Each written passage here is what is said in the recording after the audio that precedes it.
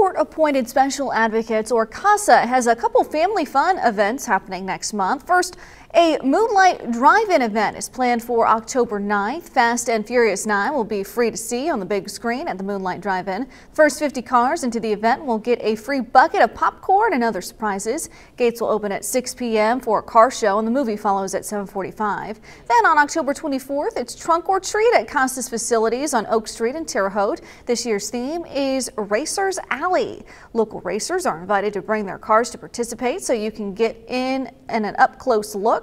CASA is asking for donations of candy, and the deadline to register to have a trunk is October 17th at 4 p.m. For more information, call CASA at 812-231-5658 or go to its Facebook page.